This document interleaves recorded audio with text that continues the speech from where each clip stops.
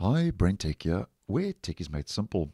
So it seems once again Google is in hot water, and this time it's about a recent proposal that Google made for what they are calling a Web Environment Integrity API. Now, this latest proposal for the so-called Web Environment Integrity API is causing a lot of debate and controversy among web developers and the different major players with the web companies. And basically, these web developers are saying that it's giving Google and its affiliates too much control over access to the web, because the web shouldn't be controlled by one major player. The web is a public space.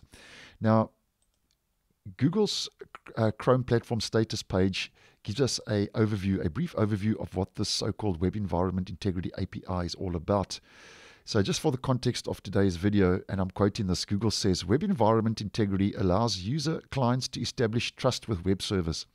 This works by sending a verdict from a trusted attester containing key facts about the environment web pages run in. So that's the official overview on the Chrome platform status by Google. So what this means, basically, at the end of the day, if it's broken down, websites and services may use this new API to find out if a client is trusted. And this will be determined by the so-called attester. So in other words, and in a nutshell, a group of attesters may soon control whether your operating system, my operating system, and users' operating systems, web browsers, or other applications that are used are trustworthy. So that's basically, in a nutshell, what this debate is all about regarding this API that Google has proposed recently. Now, because of this, as mentioned, a lot of these web developers and companies are criticizing Google's proposal. And starting with Brave. Now, Brave has said this about this proposal of Google, and I'm just quoting this quickly from a tweet over on Twitter. Brave says they will not support this, and basically they will disable or otherwise nullify lots of other junk that Google puts into Chromium. So that's Brave's response to this latest API. Then moving on to Mozilla. Mozilla has this to say about Google's proposal, and I'm quoting, Mozilla opposes this proposal because it contradicts our principles and vision for the web.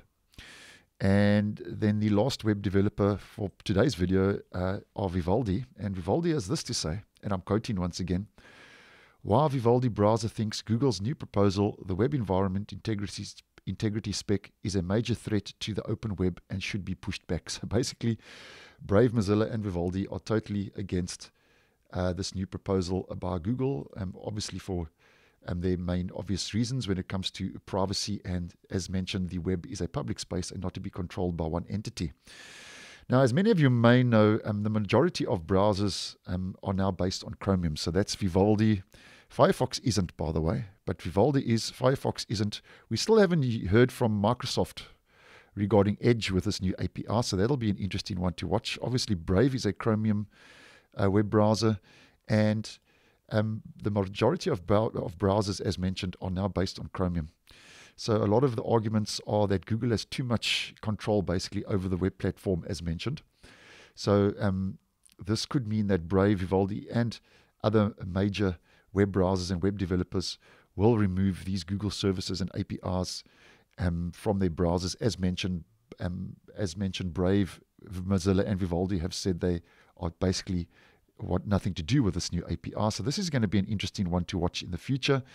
And it's possible, though, because of all these different concerns, that Google may address this issue and reconsider this proposal. But nonetheless, it's still early days, and just wanted to put it out there because obviously we do cover most of these web browsers on the channel, and just wanted to let you know accordingly if you are interested, in privacy and security and all things regarding the web, as we do follow on this channel.